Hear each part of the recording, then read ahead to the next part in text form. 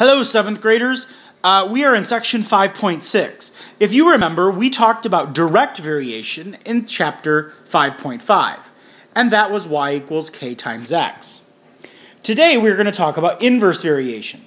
So we're going to actually do these 4 problems in this chart, which I do not want you to write down in your notes. It's on page 284 if you ever want to refer back to it, but I would rather you just pay attention. So here's what the problem says. Suppose you are part of a volunteer crew constructing affordable housing. Building a house requires a total of 160 workdays. For example, a crew of 20 people can complete a house in 8 days. How long would it take a crew of 40 people? Well, let's figure out the table first. If you're looking at the table, the first column is your x, the second column is your y. And this is the total number of work days. So if you have a crew size of 2, and your construction days is 80, that means you're going to have a total work days of 160. Notice this is 160, this is 160, this is 160. All of these are going to be 160.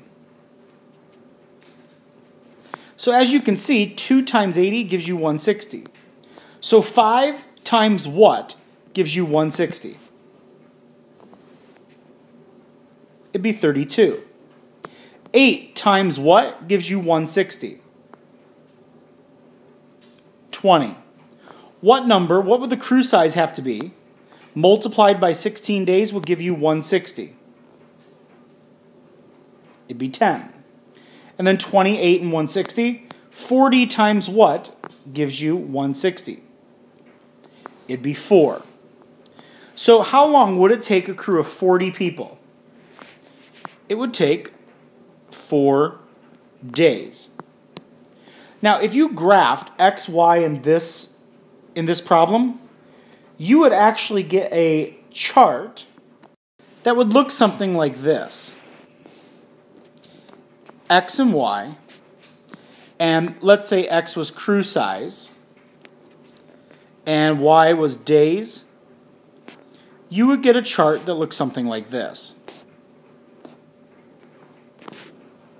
And if you drew it, now we normally would not draw this because we're talking about crew people, and you can't have part of a crew or half of a crew member. So if you drew it though, so I'm just going to draw it in dotted, you'll notice that it's not linear. So describe what happens to the construction time as the crew size increases. So I want you to do this on your own. What happens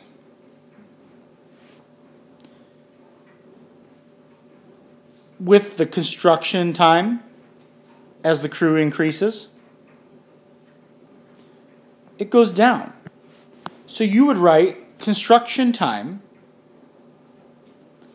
decreases, because obviously if you have more people working on the job, your number of days is going to actually be less. So what's the relationship between x and y here? You'll notice that x times y gives me another number. And we have just written the equation for inverse variation. If you take x and times it by y, you're going to get k. And in this case, it's the total number of workdays, which is 160. And here is what you do need to write down. This is your definition, your key concepts of inverse variation. An equation that is in the form x times y equals k, or y equals k divided by x. Notice if we had x, y divided by k. If we solve this equation for y, you'd divide both sides by x, and you would get that. Now, k cannot be 0, so make note of that. K cannot be 0, because a number times itself, if we're talking about numbers, will not give you 0 here. This is called inverse variation. So that's your vocab word. Now, the constant of variation for inverse variation is k. That is your constant. Notice in our activity, the total number of workdays is 160. That was constant.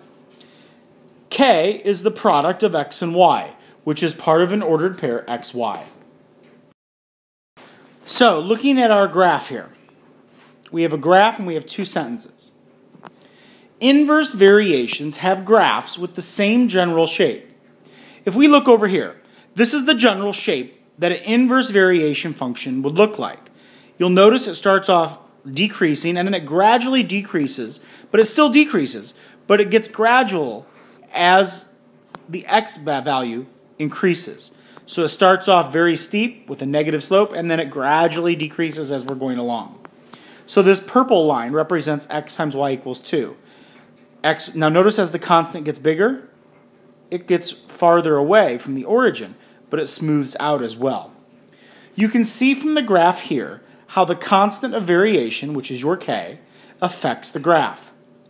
If you know the values of x and y for a point on the graph of an inverse variation, you can use the point to find the constant of variation k and the equation of the inverse. Now, this is really easy. To find k, what do? You take x times y. So in order to find k, you would just multiply the x coordinate times the y. So example number 1. I want you to write an equation for the inverse variation, knowing that y varies inversely with x. And we know here that y is 7 and x is 5. So, this is super, super easy. If you memorize this, which you must, xy or x times y equals your constant of variation. X times y or xy equals k. If we know y is 7 and x is 5, we know the constant is what? It's going to be 7 times 5, which is 35. So k equals 35. We plug it in. xy is 35.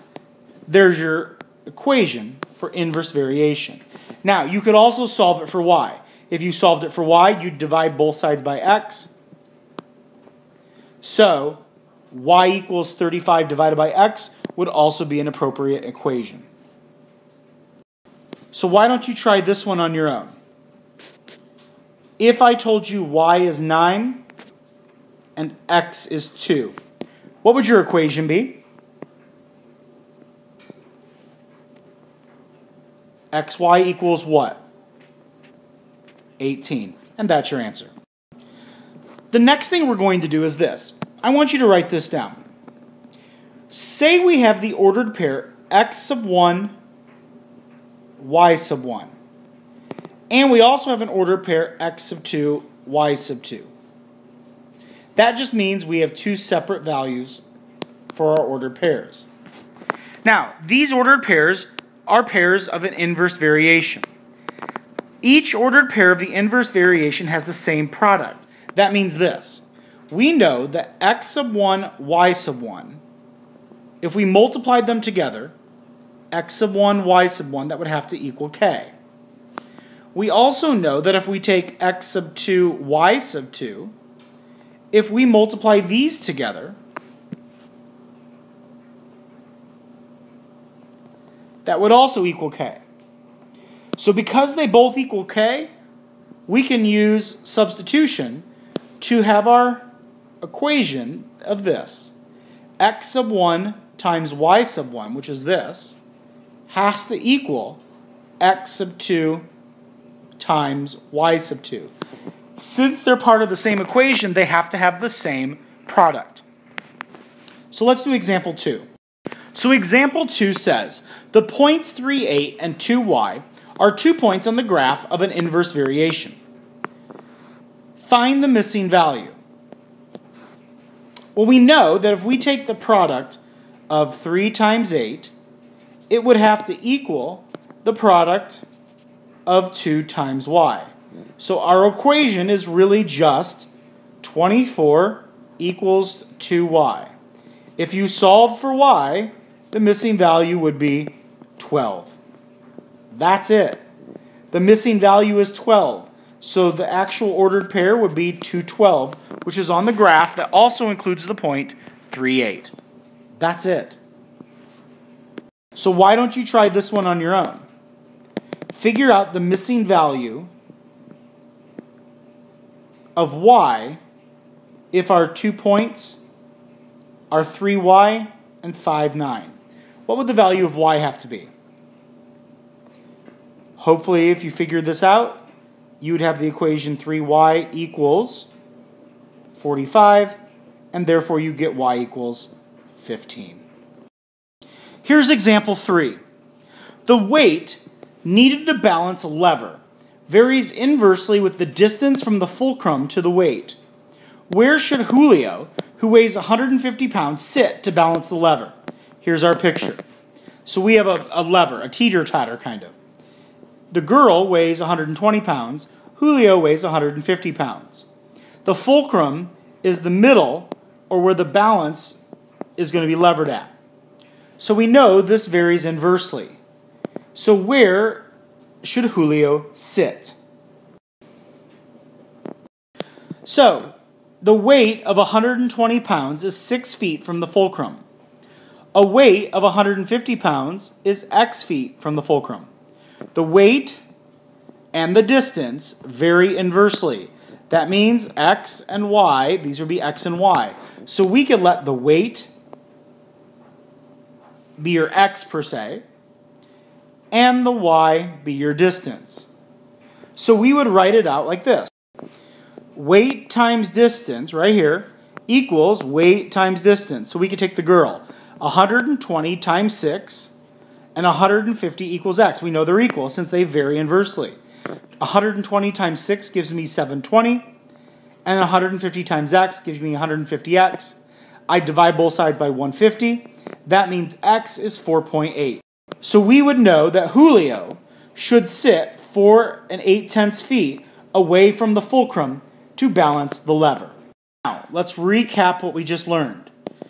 Inverse variation and direct variation. Recall that direct variation is an equation that is y equals kx. This summary, this is important. I am giving you a summary. Let me actually make a nice star. So let's draw a star. Here we go. Big star. You have to know this summary. Direct variation is linear. When y varies directly with x, that means y directly is proportional to x. The ratio y divided by x is constant. So to find k, you would take y divided by x, and it makes a line. So y equals kx. So if you look, it can be either way. But inverse variation, when it says y varies inversely with x, y is inversely proportional to x. So the product, x times y, is what gives you your constant. And the graph looks something like this. Now in example 4, I'm going to give you 2 tables. And I want you to determine which table represents direct variation or inverse. And then I want you to write an equation for each. Here's what you do first. Whenever you have a table, I want you to look at x and y. If the value of y and x seem to vary, we have to determine how it varies. So let's check the ratio. Now remember, our 2 ratios are this. To find the constant, remember we take y divided by x. This is direct variation. To do inverse variation, to find the constant, what do? Remember, we have xy equals k, so how do we find k? We take x times y. So we can just look. If I multiplied x times y together, 2 times 5, that gives me 10. 4 times 10, well, that gives me 40. We know it's not inversely related. So we could check k equals y divided by x. If I took 5 divided by 2, what do I get? I get 2.5. If I take 10 divided by 4, I get 2.5. If I take 25 divided by 10, I get 2.5. So we know that this varies directly. So my equation would be y equals, remember it's y equals kx.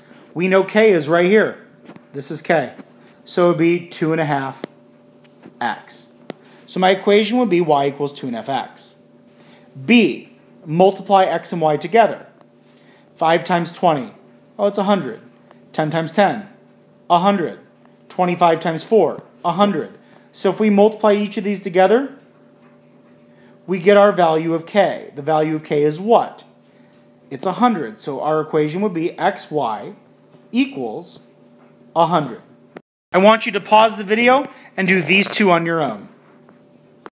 If you did it correctly, you would find out that A is inverse variation, and our equation would be xy equals 36, and B is direct variation, and that would be y equals 4x. Our last example is a real-world problem-solving problem. Example 5. Explain whether each situation represents direct or inverse variation. Now I have the answers here, but let's just look at the problems. The first one is A, carpooling. The cost of $20 worth of gasoline is split among several people. Well, the cost per person times the number of people equals the total cost of gasoline. So if I had 2 people that were going, you would take 2 times 10 equals 20. But if you had 4 people going, you would take 4 times $5. They would each pay $5. That would give you 20. If you had 10 people going, 10 times, they would each pay $2. So x times y, in this case, you would have x times y would give you 20. Therefore, the total cost is a constant product, which means A is inverse variation. B, you buy several markers for 70 cents each. The cost per marker times the number of markers equals the total cost. Since the ratio is the cost divided by the marker, it will always be 70 cents each. So it's going to always be 70 cents x. This represents direct variation.